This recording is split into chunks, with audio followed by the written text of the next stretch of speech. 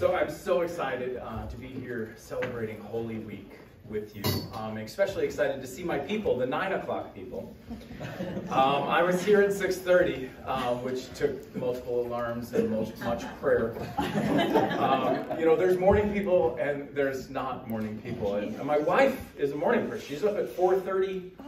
The deer come in and bring her robes to her, and the birds come in and put clothes hang on, and the bunnies bring her slippers.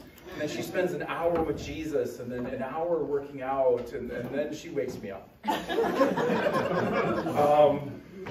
So I'm not one of those. So I relate very deeply. Thank you for my people being here at 9 o'clock. As Pastor Morris said, he wants me to share on shame.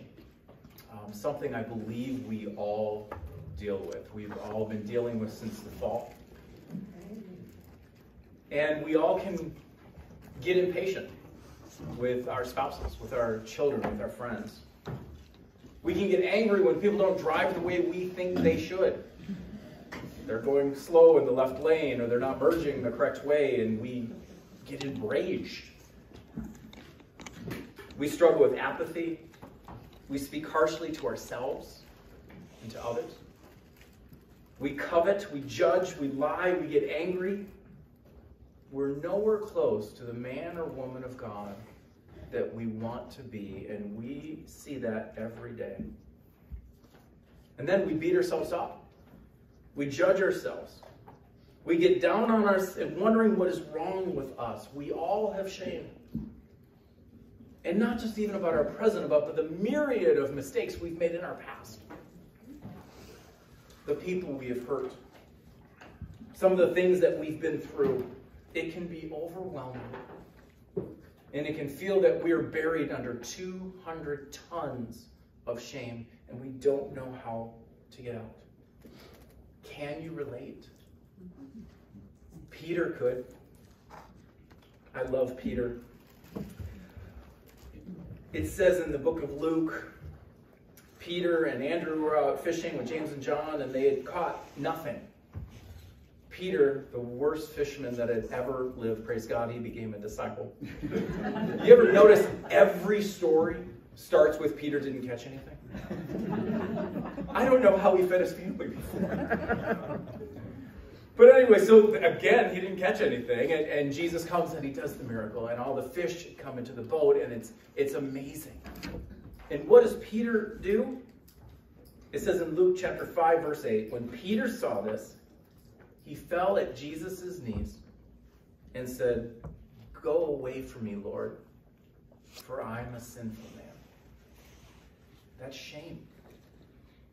It wasn't because Peter was awful and terrible. We don't know really much about Peter before this incident.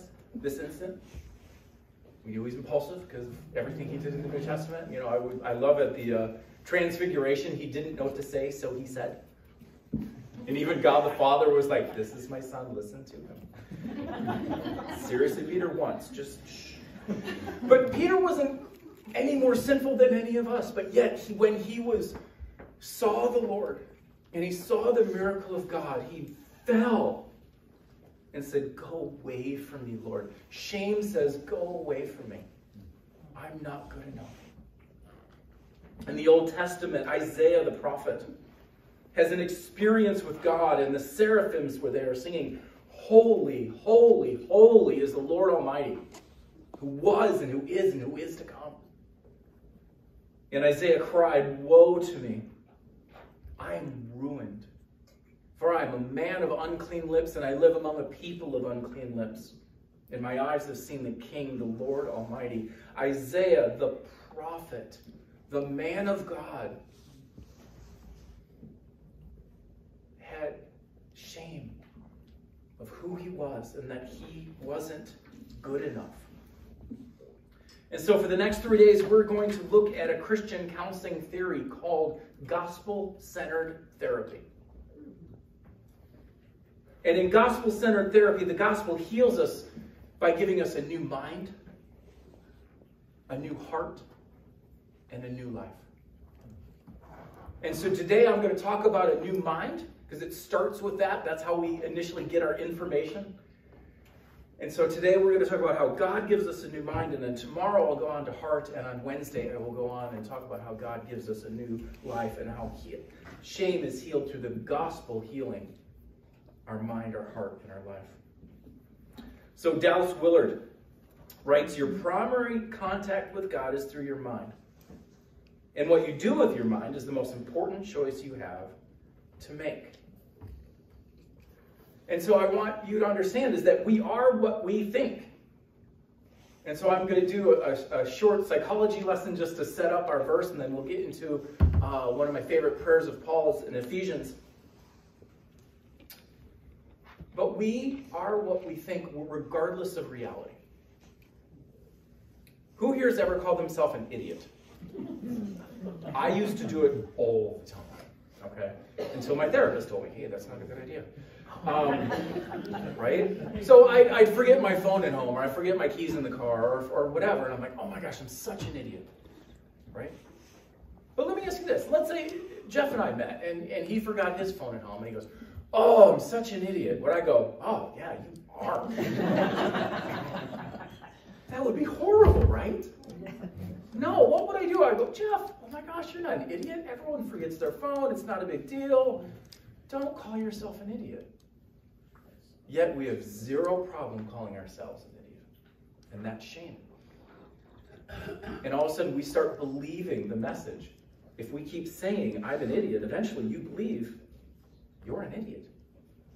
And you're not. You're fearfully and wonderfully made in the image of God. We know we shouldn't call names to other people, but we somehow have no problem shaming and calling names to ourselves. Someone made in God's image. We're called to love our neighbor and to love ourselves. In the original Wizard of Oz, I want to explain kind of what a paradigm is, or a schema, and see, we don't see the world in reality. We see the world through the lenses of our understanding. In the original Wizard of Oz, there was the Emerald City. And when you walked into the Emerald City, they gave you green glasses. And they would put the green glasses on, and they would see this wonderful, beautiful, everything was green and glowing and beautiful until someone took their glasses off and realized they had only been seeing the city through green glasses. And so I'm here to say there's two ways to see the world. Either we can see the world the way the world wants you to see it, or we can see the world through the gospel. We can see the world through the Bible. See, the devil is here to deceive you, and Jesus is here to set you free through truth. The question is what glasses are you going to look at your life through?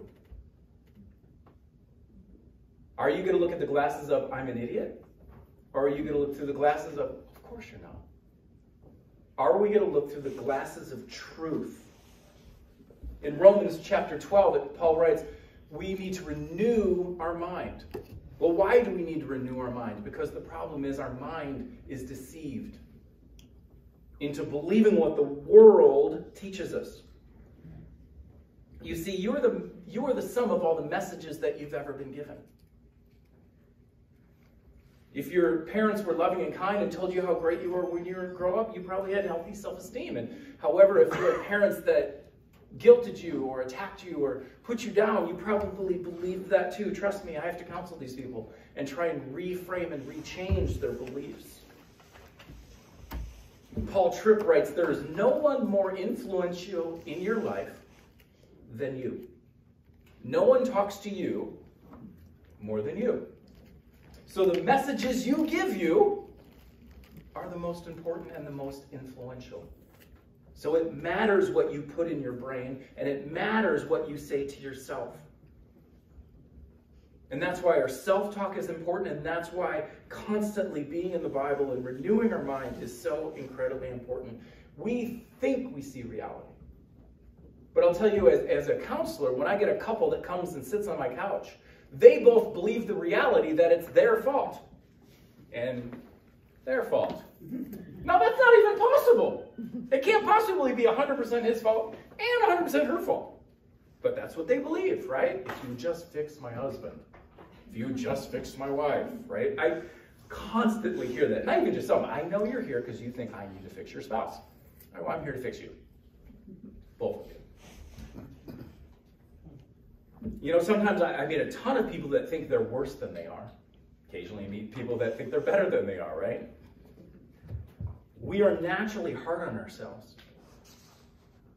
You know, I had a client even just this Friday, and she had to put her daughter in the hospital for suicidality. And she just kept telling me all the wrong things she thinks she did and all the guilt she had. And I just stopped her. I said, what if you have a friend named Lisa? And kind of this is what I did with Pastor. I go, what if Lisa told you that exact same story? Would you tell her how wrong she was and how terrible a mother she is and that she should feel guilty? She goes, well, of course I wouldn't. Oh, the truth changes really quick, doesn't it? When we see it in third person. Humans don't have the ability to see themselves rationally. We don't. I have to spend countless hours with victims trying to convince them that what happened to them is not their fault. Children naturally, when are victimized in any way, will naturally think it's their fault. And then when they come to my office as an adult, I have to spend hour upon convincing them the truth that it's not. We believe lies. And those lies ruin us. And those lies cause shame. But the truth can set us free. In Ephesians chapter 1, Paul writes this, and he has some amazing prayers in Scripture, and this is one of my favorite. In Ephesians chapter 1, he says this, I keep asking that the God of our Lord Jesus Christ, the glorious Father, may give you the spirit of wisdom and revelation in order that you would know him better.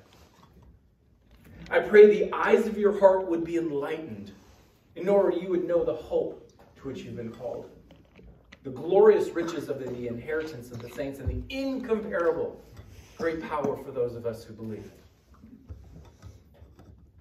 So why in the world would Paul pray that the eyes of their heart would be enlightened in order that they would know the hope?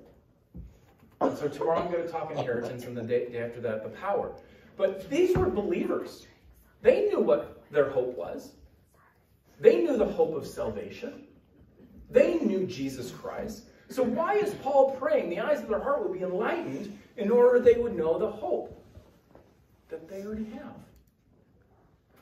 And you see these three things that Paul prays that their eyes would be enlightened to, the hope to it, that he called the glorious riches and the inheritance saints, and the incomparable great power were things they already had. So when it says enlightened, it's like, imagine if this room was black, all of a sudden dark, and you couldn't see anything.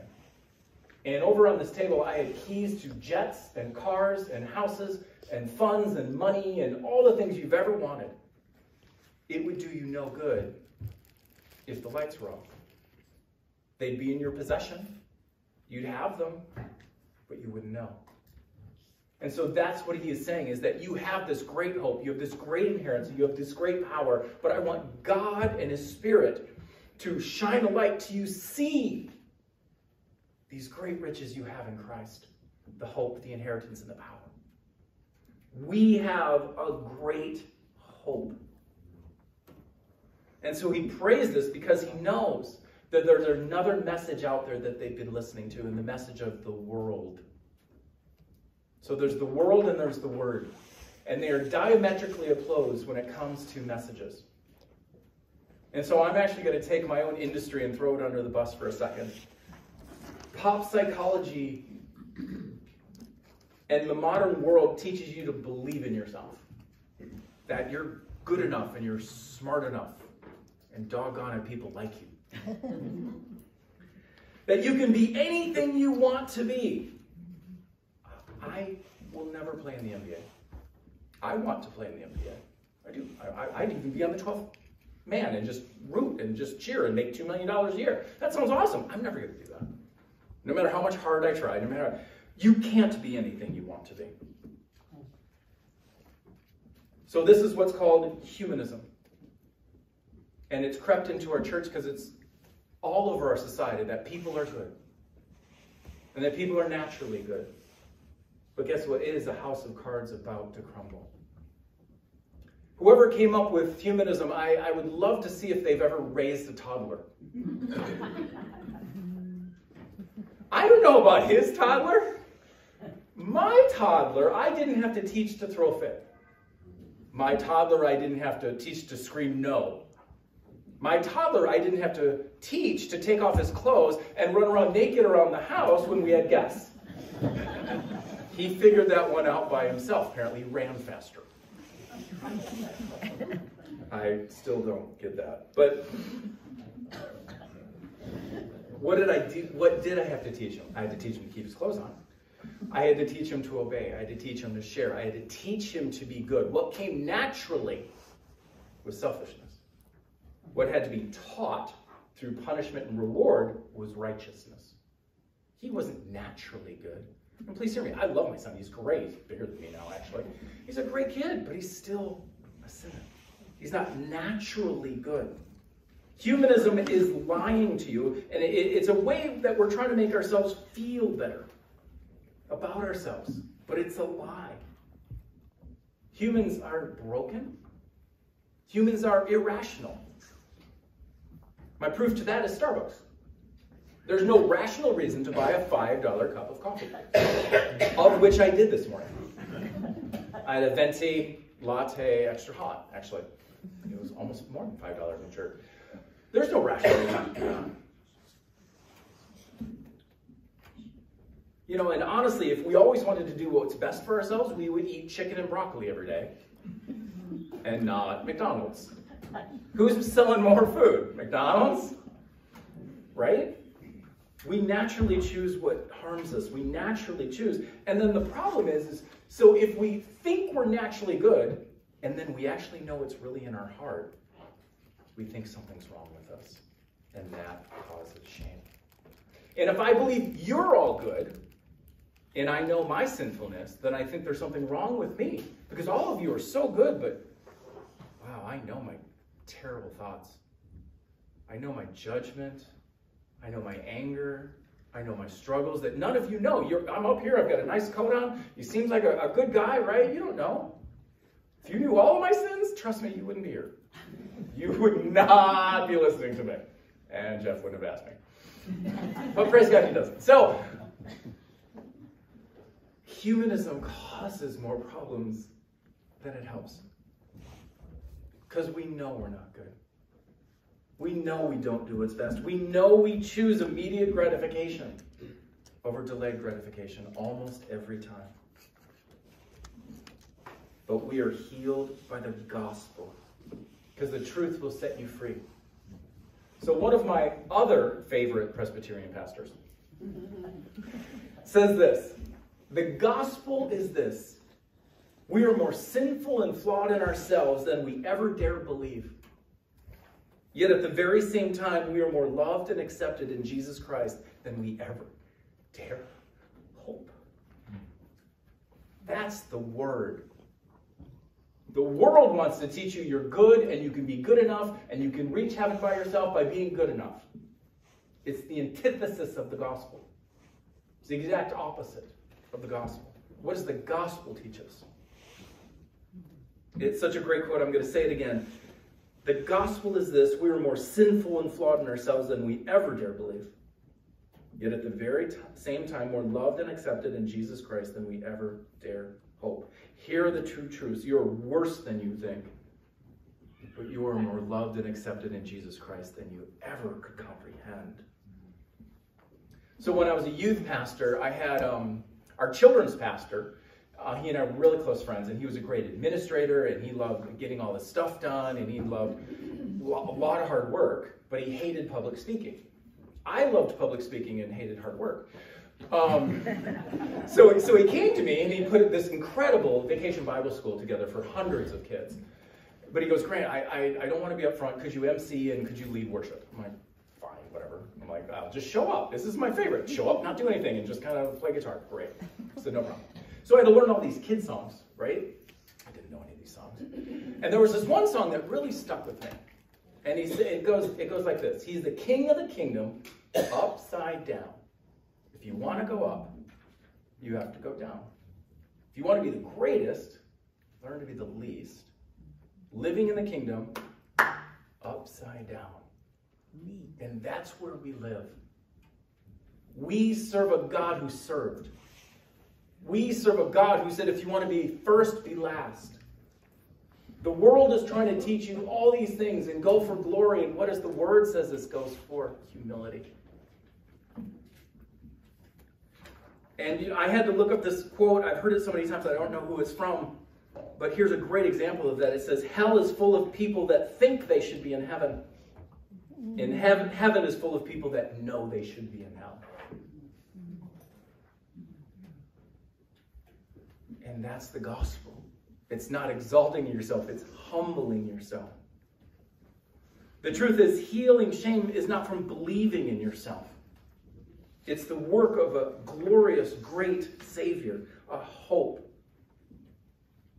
We're a flawed, broken, sinful people. Don't kid yourself. But we are infinitely loved in Christ. And He's cleaning us up through sanctification. And He's growing us. And He is making us good. So it's my hope and prayer, as Paul prayed later in Ephesians, that we would grasp how high and wide and long and deep the love of Christ is. And to know that love that surpasses knowledge. In almost all of Paul's prayers, it's not for his grandmother's leg. It's not even that he can get somewhere else. It is that you would understand how much God loves you. And his prayer here in Ephesians 1, I pray that your eyes, your heart would be enlightened to know, or you would know the hope. The commentators, as they're talking about the hope, it says, Paul here is telling his readers that they may know and understand the hope that lies ahead of them in this fuller sense. In other words, what is coming. See, if you have hope, you can endure almost anything. What helped the disciples endure the persecutions and the deaths was the hope of heaven. If you have hope, you can get through virtually anything. Paul prays that the Spirit they have already received will be experience granted in these things. Note the purpose of this crest is not for special information, but for deeper perception and knowledge of God as Himself. That our eyes of our heart would be enlightened to the hope. And that hope, he talks about just a few verses earlier. And it says, you were included in Christ when you heard the word of truth, the gospel of your salvation. Having believed, you were marked in Him with a seal, the promised Holy Spirit, guaranteeing our inheritance. And so, Paul gives a great example of how putting on different glasses changes your view. In 1 Thessalonians, he says, brothers and sisters, we do not want you to be uninformed about those who sleep in death. So you do not grieve like the rest of mankind who have no hope. And so when my father passed away, I didn't grieve like the rest of mankind. Because I have a hope that I'll see Him again. I have a hope. And so what it is, I have a different pair of glasses than the world that teaches this is all there is. No, I have a hope that there's something better. That there's a real, physical heaven. And I will die and I will meet Jesus. And I'm sure the first thing I will do, obviously, is bend my knee. But my second thing is I'm going to wrestle Him. Because Jacob was able to take Him. And I'm thinking, I'm probably a better wrestler than Jacob. So this is my plan, literally. I'm going to get to heaven. Obviously, I got to bow the knee first. Okay. But I think I can take it. But I'm then worried about all eternity, is my hip going to be messed up? So I'm still working on this plan. Okay. But know that heaven is a real place with real people. It's not clouds and harps. It's physical. You will hug Jesus. He will hold you and He will love you. And you will see your relatives and you will live with Him for eternity. I remember some years ago I had ruptured my Achilles tendon and I was just feeling bad for myself because it was like a year recovery and some other things were going on that I was just struggling with. And I decided, you know what? Well, I should read the Bible, right? That'll make me feel better. And the book of Revelation, I'm like, it's the only book that says you'll be blessed for reading it. I'm like, sweet, I want to be blessed. I'll read Revelation. So I just started reading the book of Revelation. And I got to 21, chapter 21. It said, a new heaven and a new earth. And God's place is among them, and he'll dwell with them, and there'll be no more tears or death or mourning or pain.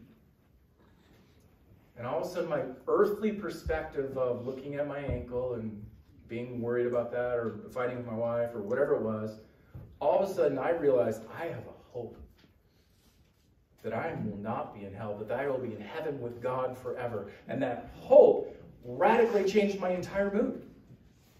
I went from self-pitying and shame to exalting. What changed? Nothing changed. I put my glasses on. I put my hope glasses on. Because I had my worldly glasses on over here, and I was feeling sorry for myself. And then I took the word and went, oh, I'm not going to hell. Woo-hoo! Even better, I'm going to heaven, and I'm going to be with God for eternity. Why am I worried about my stupid Achilles? You see, believing in the hope of Christ, the hope of love, the hope of heaven, the hope of God's life, heals shame and changes your life. What would your life look like if you actually, truly, in your heart, believed in the hope of heaven? We do, but not fully. If we fully, truly believed everything, we would never worry, never have shame, never be angry. We would all forgive and be patient because we know how much he's forgiven us. And praise God, as God is sanctifying us and growing us, we're growing in those things. But the goal is continually renewing our mind, making sure we have the right glasses on. Jerry Bridges said in his book, Discipline of Grace, preach the gospel to yourself every day. The gospel is not just for non-believers. The gospel's for you. The gospel's for you. The gospel is for you to understand that God loves you.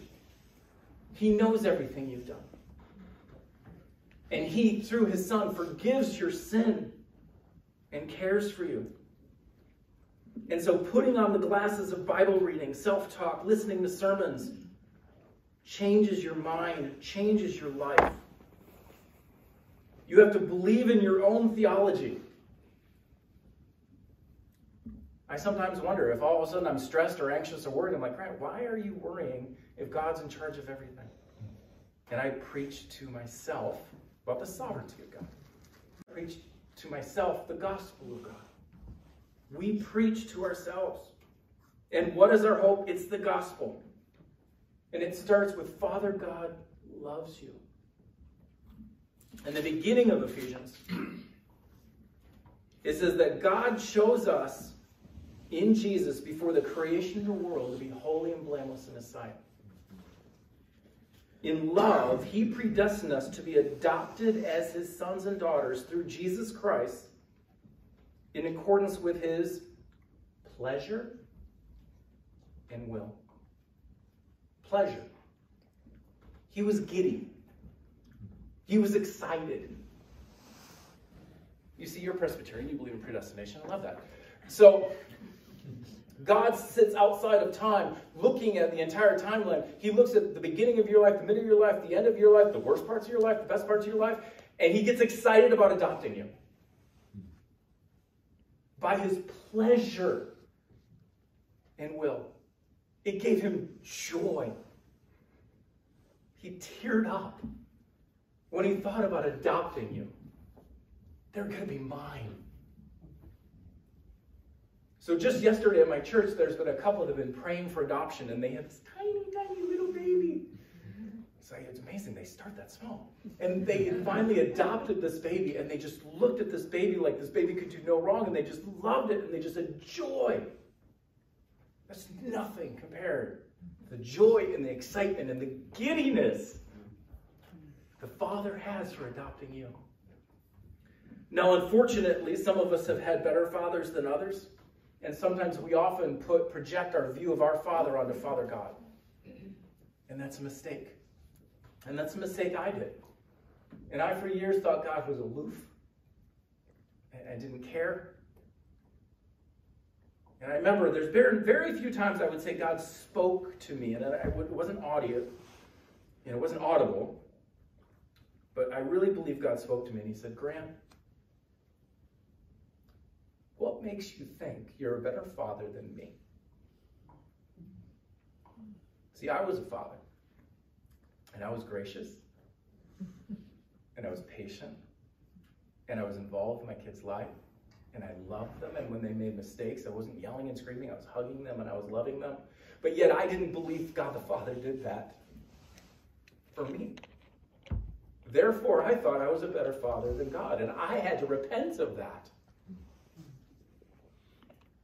And I was able to then see Father God through my own fatherly lens of how I loved my children, and my compassion and my patience. Do you actually believe that God loves you? Brennan Manning writes, do you honestly believe God likes you? Not just loves you. Because theologically, God has to love you. He says, if you could answer with gut-level honesty, oh yes, Abba is very fond of me, you would experience a sense of compassion for yourselves that approximates the meaning of tenderness. He also wrote in that same book, God weeps over us when shame and self-hatred immobilize us, as you would for your children. Right? You would not want your children to wallow in shame. You wouldn't want your children to not understand how much you love them. If there's one thing, obviously I want my kids to understand the gospel, but if the second thing I want my kids to understand is how much I love them, no matter what. God wants you to know. He doesn't just love you in this weird, out there sense. He likes you. He's passionate about you. He cares about you. And so the second point of the gospel, obviously, is God loves us, but second is the bad news, is we're sinful. But shame is healed when our sin is exposed to God and we're accepted and loved. See, shame is built when you're exposed and you're either abused or made fun of or ridiculed or abandoned. That's what makes shame stick. But if you come to God and say, this is what I've done, He says, I've paid for it. And I love you.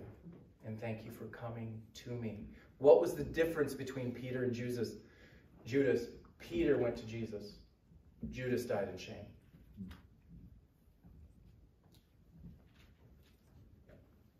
Do you think Jesus was shocked when Peter sinned? Obviously he wasn't, because he told him he would. Peter, again, I'll never deny you, right? Getting all excited? Jesus like, you're going to deny me 3 times. And Peter did. And what did Jesus do the first time he saw Peter? He made him breakfast. That's not what I would have done. This is why he's the Savior, I'm not. I would have had a lecture. Jesus made breakfast and invited him in and loved him and restored him. Do you believe that's how God accepts you? Shame is healed when we stop pretending that we're good or good enough. In Mark chapter 2, we have Jesus dining at Levi's house. Levi is Matthew, the tax collector. Now, just for, thought as a tax collector, for the Jews in Roman occupation, it's really easy to say now. You imagine if a Russian came to a Ukrainian and said, I'm going to set you up at a tax toll booth, and I want you to charge $20 for every Ukrainian leaving Ukraine. And if you want to add $5 and put that in your pocket, that's fine. That's what Levi would be to the rest of his Israelites. The traitor, the sinner, greedy. It says many tax collectors and sinners were eating with Jesus and his disciples.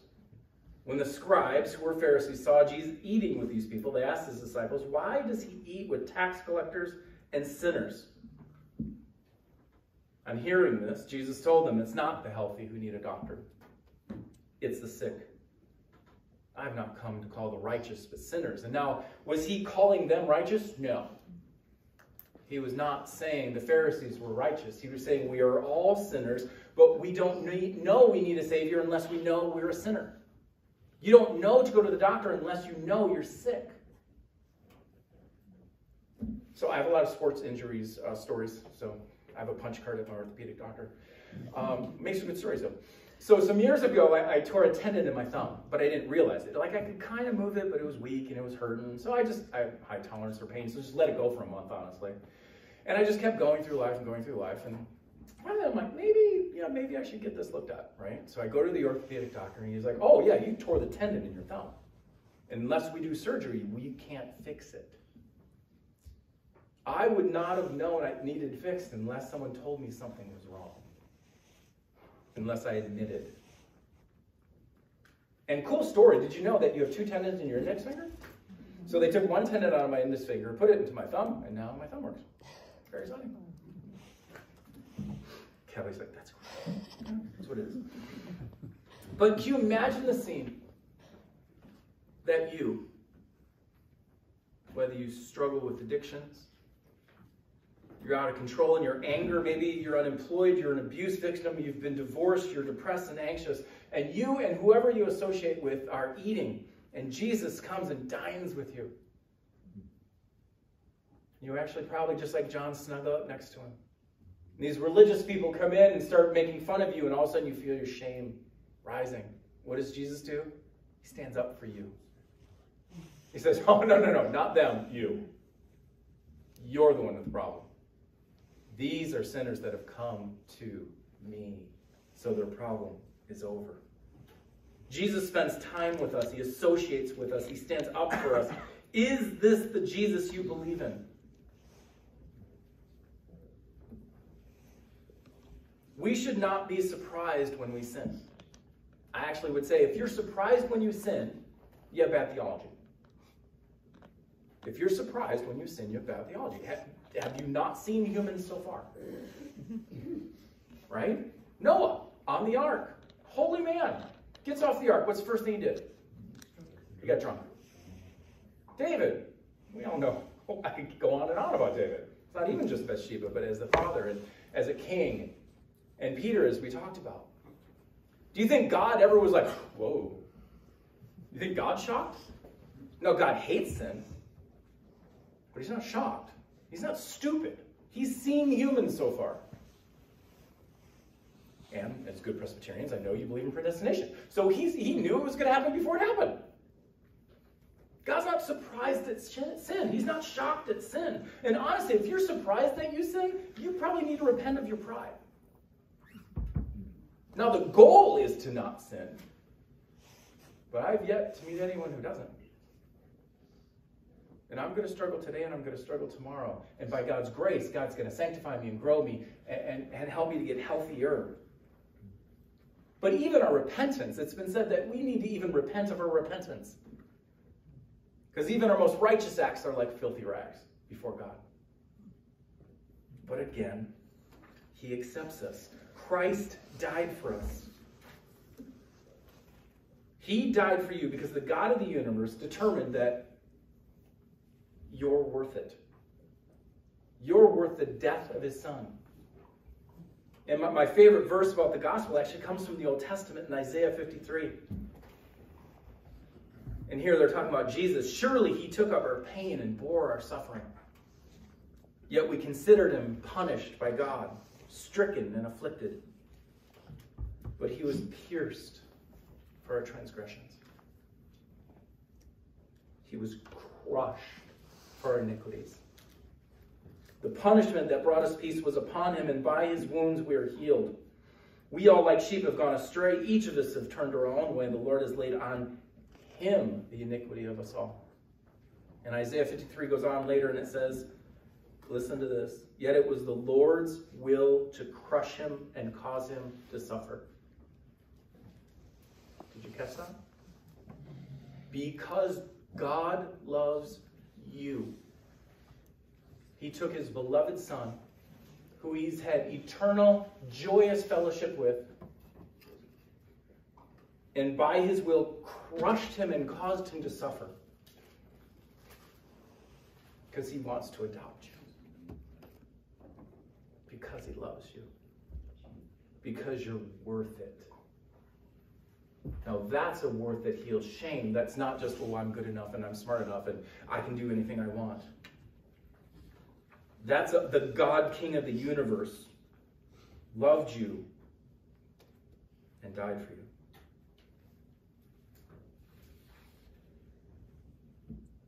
My third favorite Presbyterian pastor, talking about John 6:37, says, God does not say, whoever comes to me with sufficient contrition, or whoever comes to me feeling bad enough for their sins, or whoever comes to me with redoubled efforts. He says, whoever comes to me, I will never cast out. So the fact that you know you're a sinner is the prerequisite. That's the only part we bring to the gospel. Right? God loves us. We're sinners.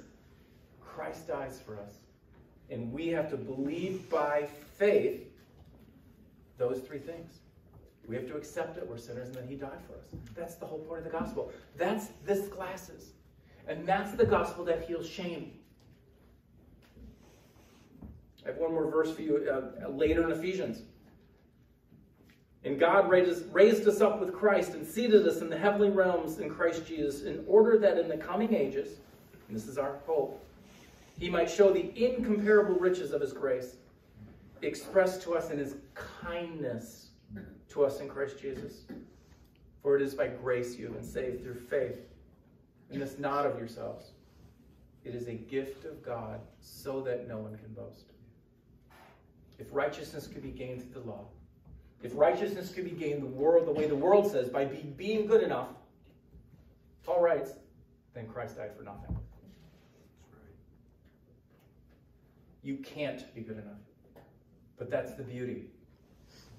Is if you accept that and understand that, you are accepted by God, you are forgiven, you are made righteous, you are made whole, and God heals your shame. Because you're good enough because you're his. And you don't have to pay the penalty for your sin anymore. In Romans 8 it says Jesus is there advocating to the Father for you. And so all of your sins have been forgiven. God is not going to ask for a second payment. That would be unjust. So don't sit there and beat yourself up, shame yourself, wallow in self-pity because of your sin. God's not going to punish it a second time. That would be unjust. It's been paid for. You've been paid for. Believe the gospel, and God will heal you as well. Preach this gospel to yourself over and over and over. If you don't spend time in the Word regularly, I encourage you to spend maybe 5 minutes a day. Because if I told you to do an hour a day, you'll give up on day one. I'm a therapist, trust me. Small goals. So if you don't spend time in the Word right now, 5 minutes every day. And then 10. And then 15. Renew your mind. This world is screaming at us all the time. Through TV, through news, through videos, through people. We get a ton of this message. We're only getting this much of this message. Which one do you think you're going to believe? We need to increase this message, decrease this message. By being in the Word and preaching the gospel to ourselves. Let me pray. Father, thank you. Thank you. Thank you that you love me. Thank you that you love my brothers and sisters here so much that you crushed your Son for us by your will. Thank you, you chose us before the creation of the world by your good pleasure. Thank you that you know we're sinners and you're not surprised or shocked. But you sent your Son to die on the cross for us that we may have the righteousness of Christ. Lord, help us to preach the gospel to ourselves every day. Open the eyes of our heart that we would see the hope to which you have called us. In Jesus' name.